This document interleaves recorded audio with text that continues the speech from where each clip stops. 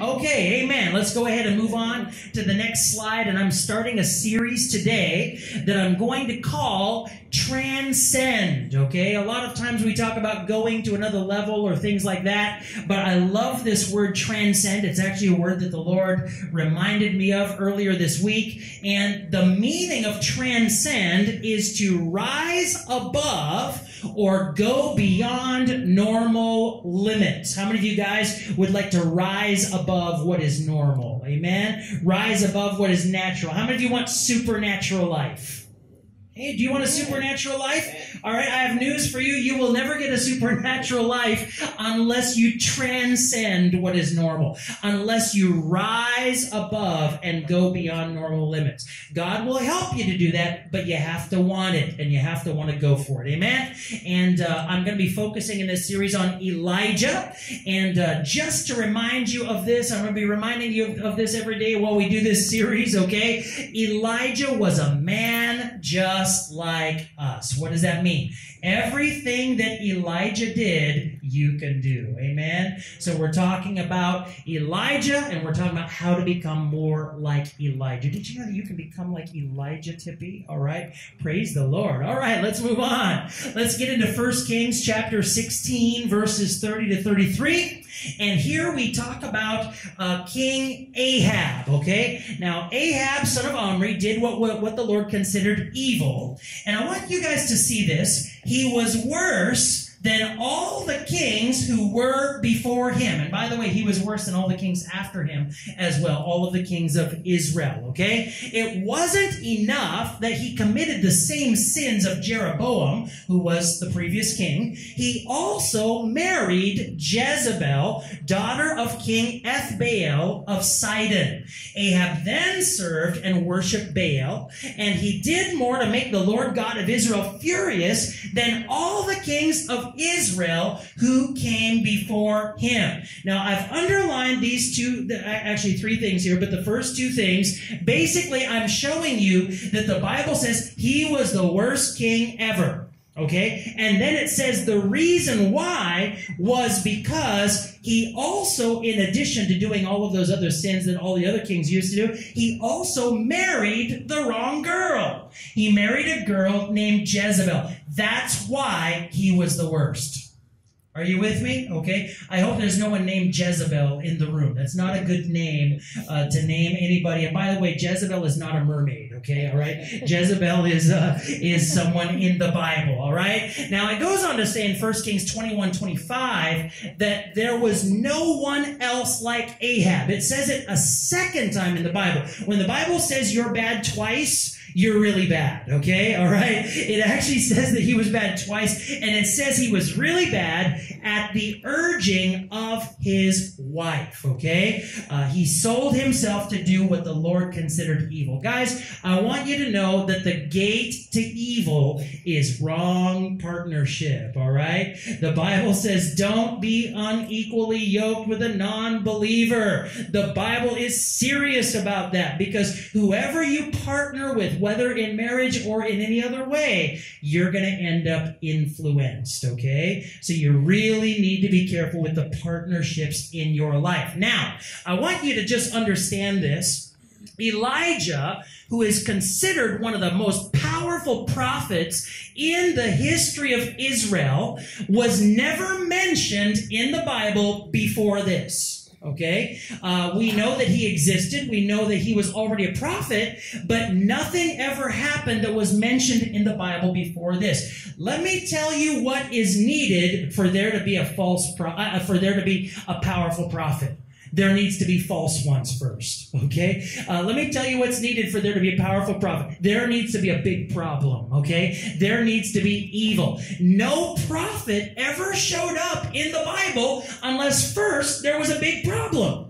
Some of you guys, you want to be prophets. I want you to know, if you want to be a prophet, it means you're going to be dealing with big problems, okay? All right? If there's no problems, you're not going to be a prophet. Are you guys with me on that? All right, now, let's move on to the next slide. Elijah is considered one of the greatest prophets ever by Christianity and Judaism also.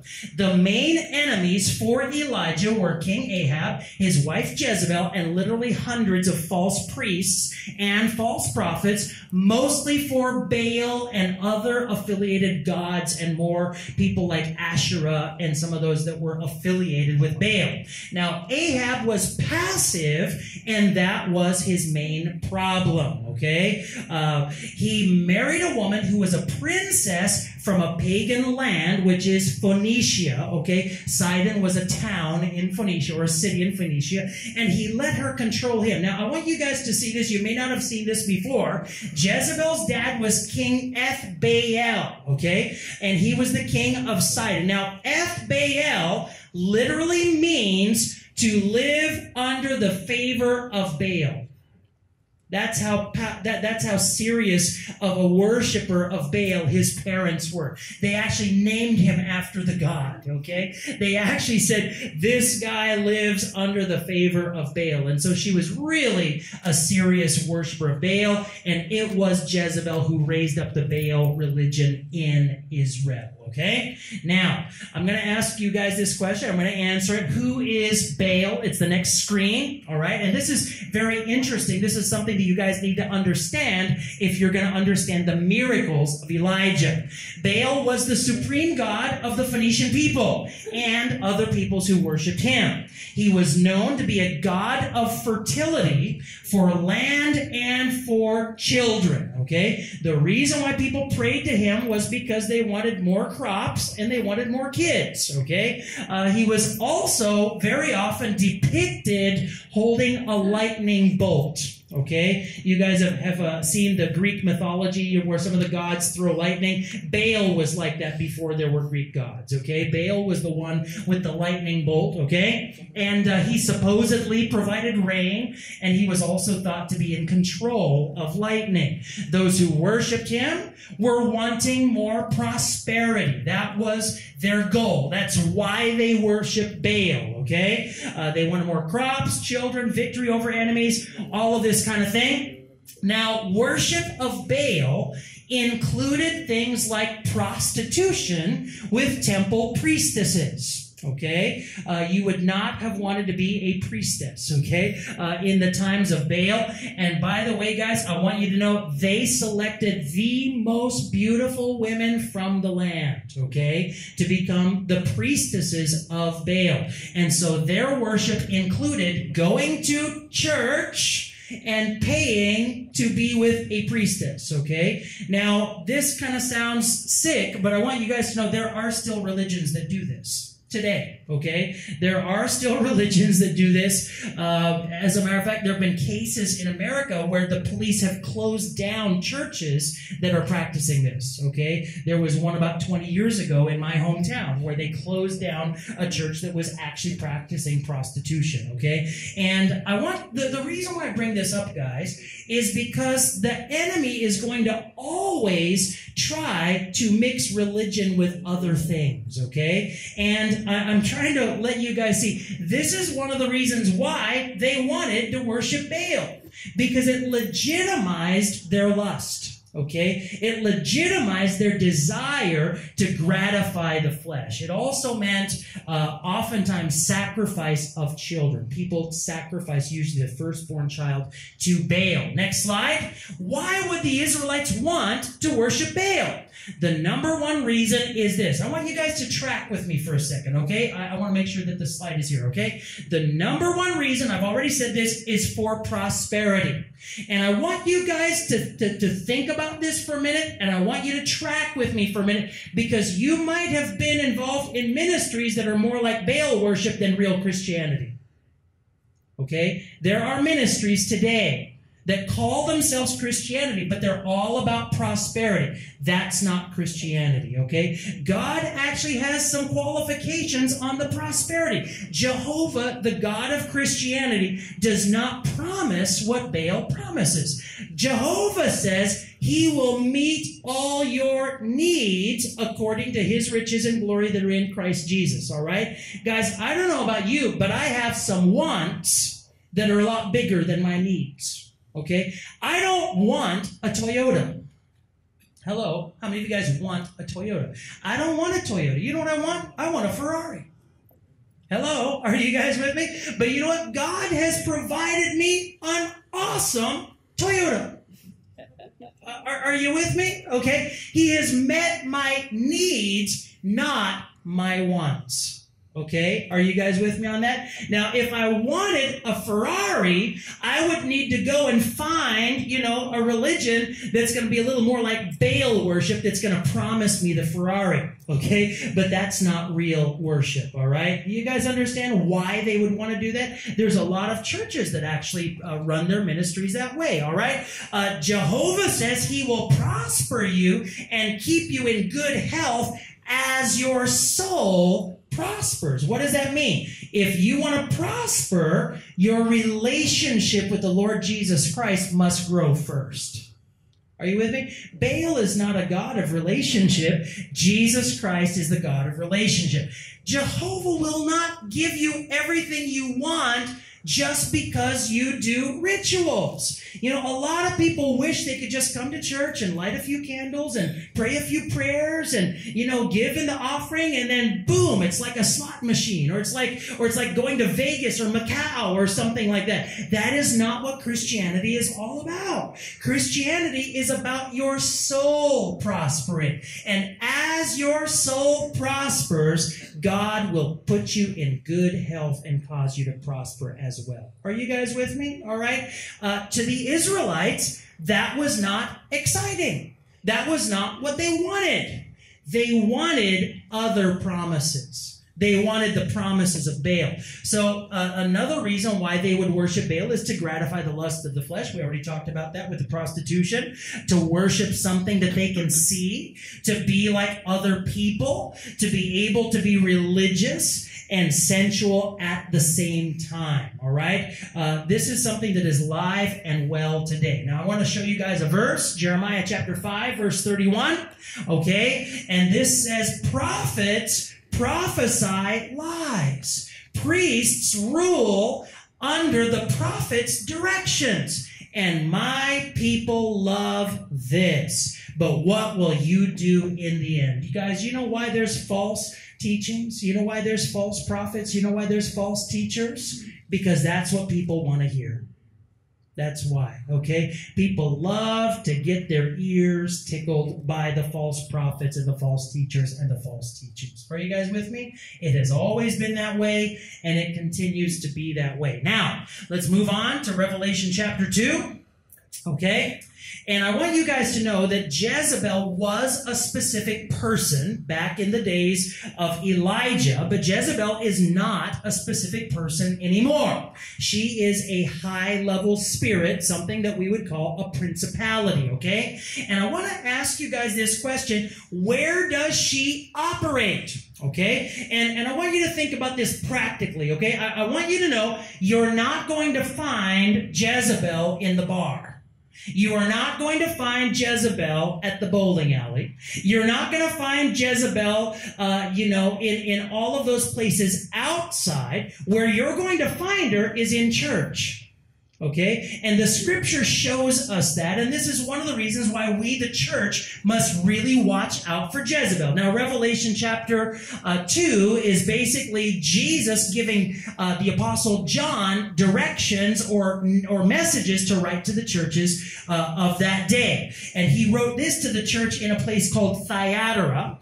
And he says this: to the angel of the church in Thyatira write, these are the words of the Son of God, whose eyes are like blazing fire and whose feet are like burnished bronze. I know your deeds, your love and faith, your service and perseverance, and that you are now doing more than you did at first. He starts out with a compliment. Guys, does this sound like a good church? Right here? Yeah. It's a church of what? It's a church of love and faith. It's a church of service and perseverance. It's a church that the Lord Jesus Christ actually says, I am proud of you. You guys are actually doing now more than you did at first. That's a pretty awesome church, okay? But he goes on, and we move on to verse 20, and he says this: nevertheless, I have this against you, okay? It's kind of like going to a parent-teacher conference. How many of you guys have ever been to a parent-teacher conference? The first 20 minutes, the teacher tells you how awesome your kids are. And then the last 10 minutes, they tell you how terrible your kids are, okay? All right, this was the approach that God used. He said, you guys are growing. You guys are full of love. You guys are awesome. However, there's one problem, okay? And the problem is this. You tolerate that woman, Jezebel. Now, that's the same kind of attitude that Ahab had, okay? Ahab allowed her to control him. He tolerated her. And this is Jesus speaking through the Apostle John. He says, you tolerate that woman, Jezebel, who calls herself a prophet. Where? In the church. Who is Jesus talking to? The church. This is not outside of the church. Are you guys with me? This is in the church. This is in an awesome church. This is in a good church. Hello. Not a false church. A good one. A growing one. A church that's doing better now than they did last week. Okay, all right? You tolerate that woman, Jezebel, who calls herself a prophet. By her teaching, she misleads my servants into sexual immorality and the eating of food sacrificed to idols. What does that mean? Jezebel's spirit promotes loose living, okay, immorality type living, and idolatry, okay? Food sacrificed to idols is just another way of saying idolatry, okay? And so basically, a Jezebel spirit is really a spirit that comes across as prophecy, comes across as a leader who is very dynamic, who's able to foretell the future and is very powerful spiritually. They're the one that is able to mislead servants by doing what? Teaching wrong teachings. That's Jezebel. Jezebel teaches wrong teachings, okay? Are you guys with me? All right? So, there's a lot of scholars who wonder if Jesus was actually talking about a particular person in Thyatira. Most scholars do believe that Jesus was. There was probably a lady in that church who had risen up to be a leader in that church, was probably not the pastor, but was probably one of the leaders, and had really gotten the hearts of a lot of people and had sounded really spiritual, and everybody was really impressed with her prophecies, maybe even with her signs and wonders and healings and all kinds of things, okay? It was a really powerful person, and Jesus says, I have this against you. You guys have fallen for her. You guys have fallen for her tricks. You guys have been impressed with her charisma. You've been impressed with her ability to prophesy, and now she's led you into some really wrong teachings, okay? And I want you guys to know Jezebel's spirit fuels many teachings in the church today. The hyper teachings, okay? Hyper prosperity, hyper grace. A lot of these teachings are fueled by Jezebel. The selfish or soulish teachings, the ones that say you can do whatever you want, and if you've been chosen by God to go to heaven, you're just going to heaven. You don't have to do anything. You don't even have to repent of your sins. Okay, all of those are Jezebel-type teachings. All of the man-made kingdom teachings are really fueled by a spirit of Jezebel, guys. That's one of the reasons why we're very strong about not building our kingdom, but we build God's kingdom.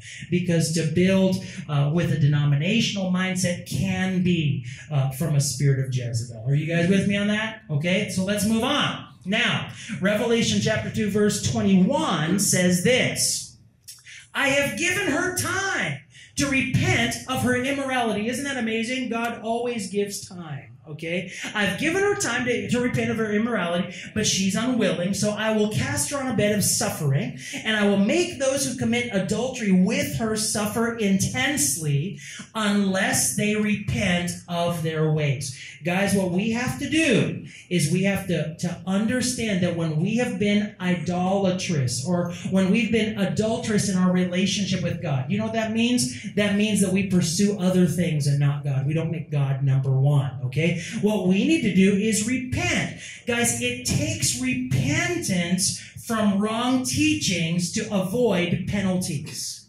Amen? I want you guys to know something. If you believe a wrong teaching, there is a penalty coming for you. Okay? There is a problem coming your way, and it's not coming from the enemy, it's coming from God. Okay? There is a penalty coming, and the only way to avoid it is to repent. Now, you know what the good thing about repentance is? It's actually not that hard. It's not that hard to repent. All you have to do is say, Lord, I recognize that I have fallen for wrong teachings. And I not only apologize, but I want to change my mindset to be in alignment with your word. All right? That's how you break free from Jezebel. Now, he goes on in verse 23 and he says, I will strike her children dead, that all the churches will know that I am he who searches hearts and minds, and I will repay each of you according to your deeds. All right? Let's move on to the next verse, verse 24.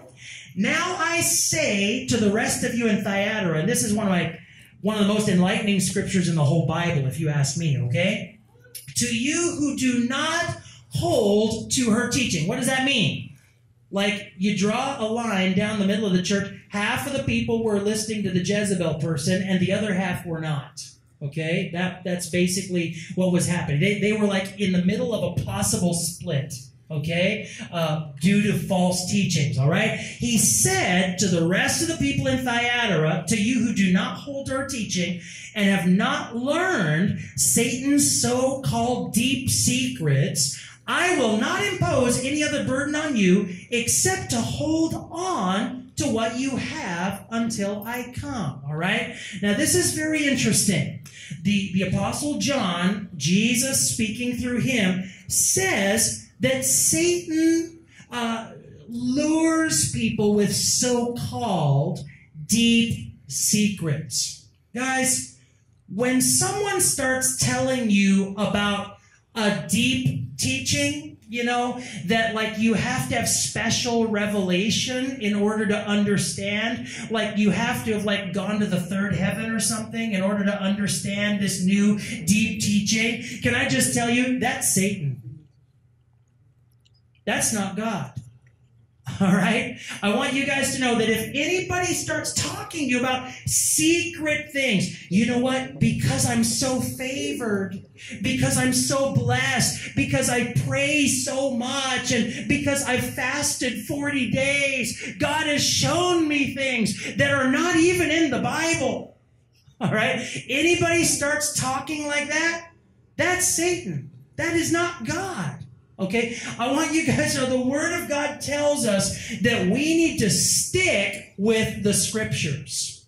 Amen? The Holy Spirit will always lead us back to the Scriptures. God has established His Scriptures as His foundation, as His filter. And so I'm just warning you right now, be careful. Be really careful of people who talk about deep or secret things, okay? Because a lot of times that really leads to people being led astray by a spirit of Jezebel. Are you guys with me? Some of you guys have really wide eyes right now, okay? All right? It's in the Bible. You guys can read this for yourselves, all right? Now, let's move on.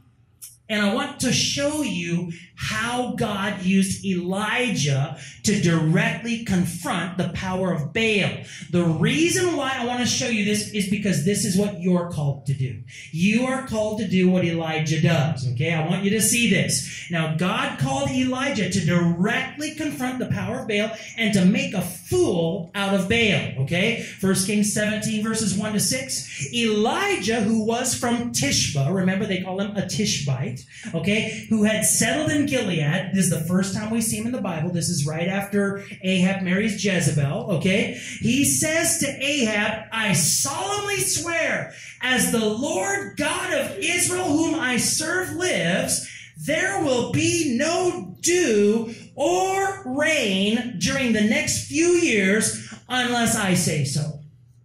Wow. Now, he was just repeating what God told him to. We find out in the book of James that he prayed to God. He did not just declare it to Ahab, but he prayed to God.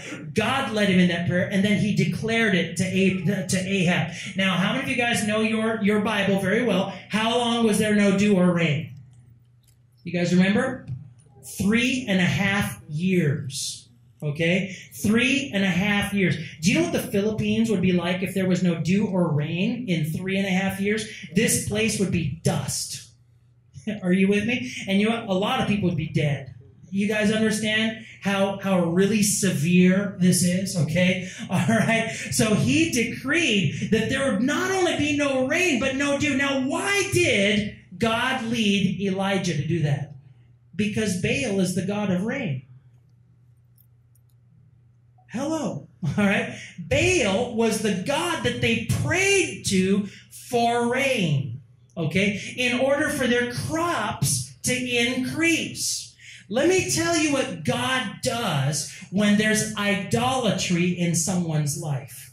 He cuts off the blessing affiliated with the idolatry. Are you with me? Okay. And I want you guys to know that this principle actually applies to all of us. I want you to ask yourself these questions. I put it at the bottom here, okay? Is there drought in your life? Is there drought in your life? If so, could this be the reason why? Could it be that God is confronting the idolatry in your life? Could it be? Because that's what God does. When you have a desire that is stronger than your love for God, that's idolatry. I have news for you, because God loves you so much, He's going to say, oh, you know what? If that thing grows, it's going to kill you. Drought. He decrees a drought in your life. And you know what we have to do, guys? If we want to break through, if we want to transcend, we need to recognize those things in our life that are idolatrous, and we need to say, oh, Lord, I didn't realize that I loved something else more than you, and when you repent, the rain will come. Hello, are you guys with me? A lot of us have drought in our lives. Is God showing you that what you are trusting in or pursuing is nothing more than idolatry? That may be the reason for drought in your life. All right? Some of you have taken pictures of that already, okay? All right, let's move on. Now, in verse 2, this scripture continues. Then the Lord spoke His word to Elijah. Leave here, turn east, and hide beside the Cherith River, which is east of the Jordan River. You can drink from the stream, and I've commanded ravens to feed you there. This is interesting. As soon as the prophet prophesied drought, God said, you better go into hiding, otherwise they're going to kill you. Okay? Guys, I want you to know, nobody likes prophets who prophesy droughts. Nobody. Can I just tell you something that I'm aware of right here, right now? Because of what I just said on the previous screen about droughts, some of you don't like me now. Seriously, you don't want to hear that. You want to hear, oh, blessing, blessing, blessing, prosperity, prosperity, prosperity. Oh, let's do, this and this and that and that. And you just want things the easy way. That's human nature, guys. I understand that. But if you're really hungry for God, if you're really thirsty for God, if you want to find out God's real heart, you're going to understand that God deals with our stuff. And He often decrees droughts in our life. True prophets are going to tell you what you need to hear, not what you want to hear.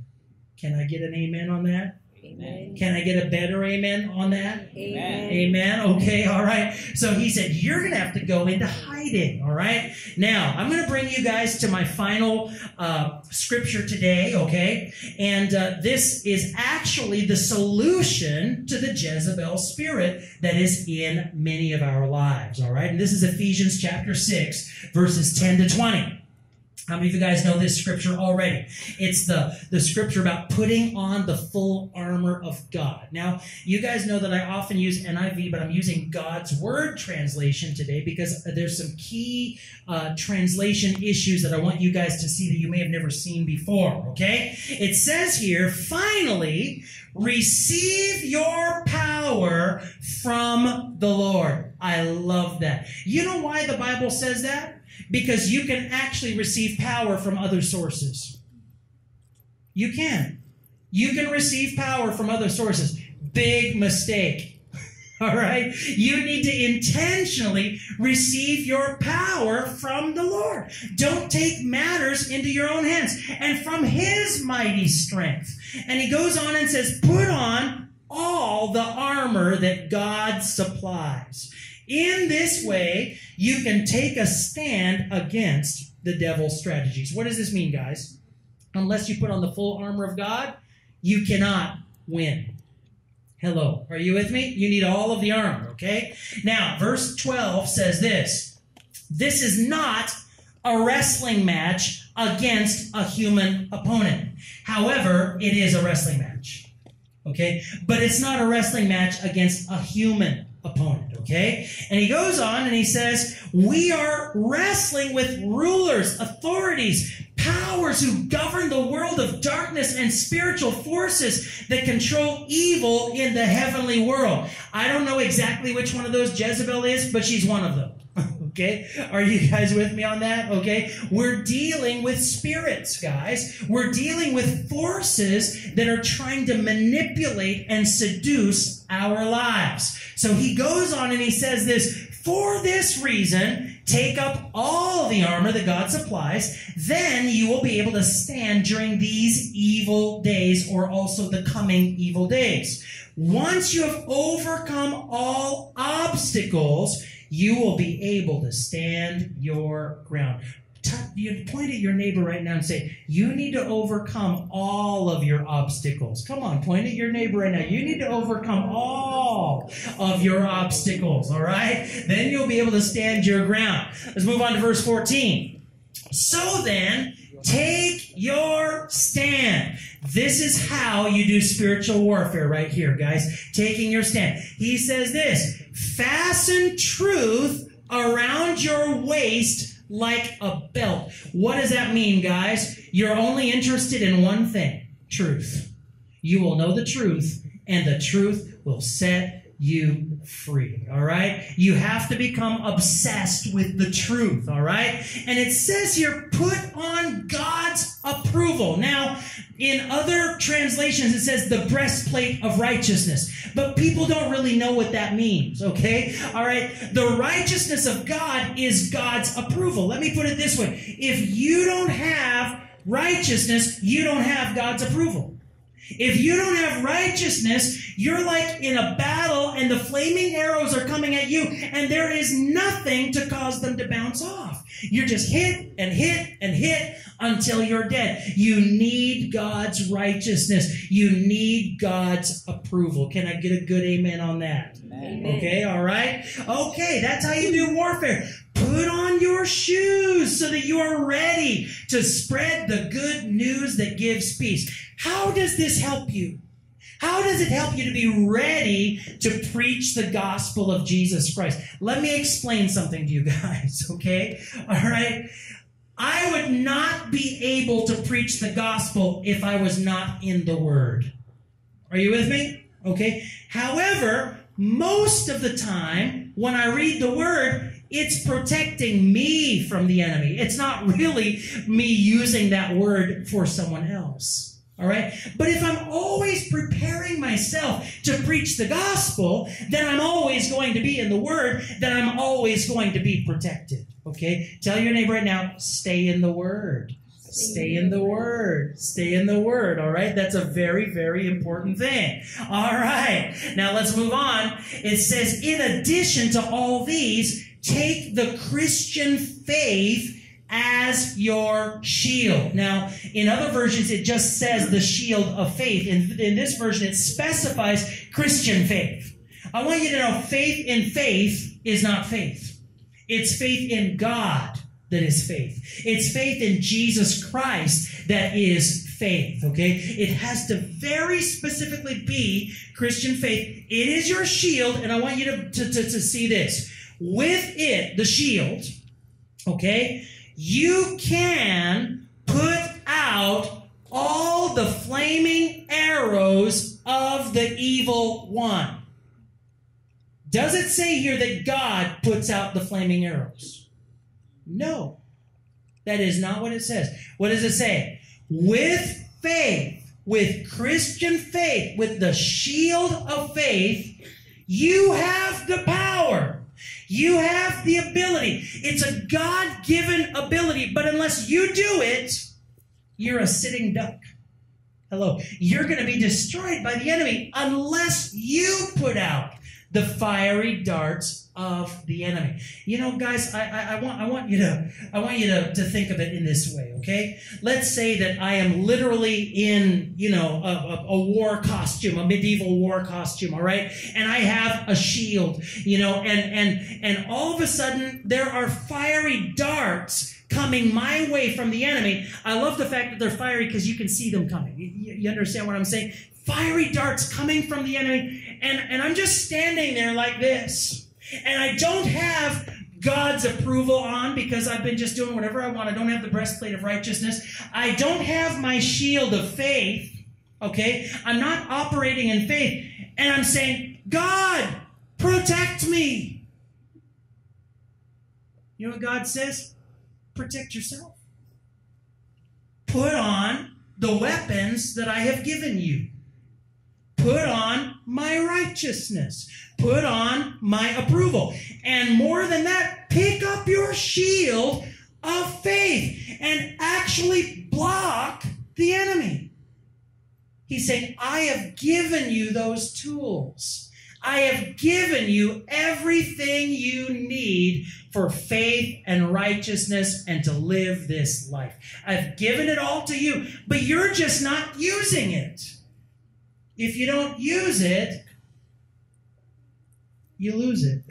All right? Are you guys with me? God expects you to block that stuff. So when you start to be down, when you start to be discouraged, when you start to be depressed, you know what you need to do? You need to rise up in faith. Amen? Stop pulling other people into your pit with you and instead rise up in faith. Can I get a good amen on that? Amen. Okay, all right. Rise up in faith. Now, with it, you can put out all the flaming arrows of the evil one. Also, take salvation as your helmet, all right? Unless you have salvation, you don't have your helmet. But why did God describe the helmet as our salvation? Because, guys, salvation is the renewing of your mind. Salvation is the changing of the way you think. If you don't change the way you think, you aren't really saved. Are you guys with me? Romans chapter 12. Don't be conformed to the patterns of thinking of this world, but instead be transformed by the renewing of your mind. This is how you offer yourselves as living sacrifices, holy and acceptable to the Lord, by renewing your mind, okay? All right. And it says here, the final one, and take up God's word as the sword that the Spirit supplies. Wow. You know what? A lot of times, we think that, being led by the Spirit is separate from the Word. We talk about the Word and the Spirit. They work together, guys. They work together. You aren't really Spirit-led unless the Spirit is giving you the Word of God.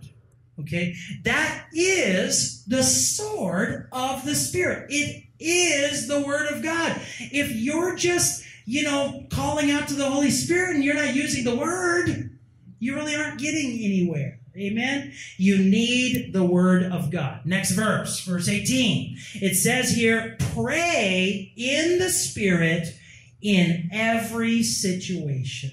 Use every kind of prayer and request there is. For the same reason, be alert.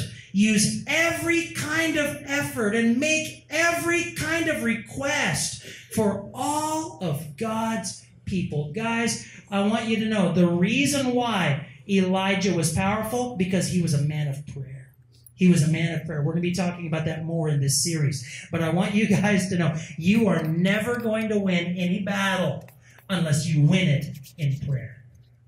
You're never going to win any battle unless you win it in prayer. And so what does it say? It says, pray in the Spirit. And I love this.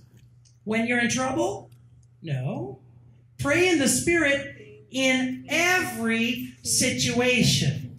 In every situation. Now, I've left the little blue bee there. You guys see the little blue bee? Okay, all right. I've left that there. If you go to one of the websites or if you go to an actual Bible and you look up pray in the Spirit, you will find that actually it could have been translated another way as well. Okay, and I think that we need to look at both translations. It says pray in the Spirit or pray in your spirit. It does not necessarily mean pray in tongues. Hello. All right. Some people assume that that means pray in tongues. It does not necessarily mean that. It can include that, but it also includes what the Apostle Paul is talking about. Actually, every kind of prayer with understanding and without understanding. Are you guys with me? Not just when you're in trouble, but in every situation. God said, my house will be a house of prayer.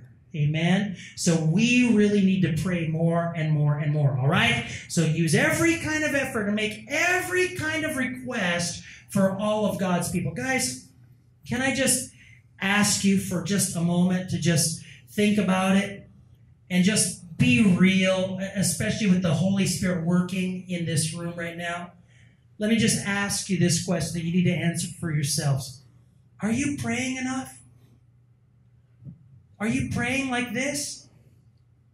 Are you? And you know what, guys? I'm not. I need to rise up to this. I need to transcend where I am. How many of you guys can be honest and just wave your hand to me and say, yeah, Pastor Steve, I need to pray more. I need to transcend. Come on, raise your hands. Come on, wave your hand to me, okay? Almost everyone in this place, all right? All right, guys, final part here, okay? James chapter 5. I said the last one was the final one. My mistake. Okay, here's the final one. James chapter 5, verses 15 to 18. Okay? And it says here, and I want to ask the ushers to go ahead and come and prepare to give us the Lord's Supper here today. All right? And the pastors to please serve them. Verse 15 says this, prayers offered in faith will save those who are sick, and the Lord will cure them. Now, I want to challenge you in light of what we just read, okay?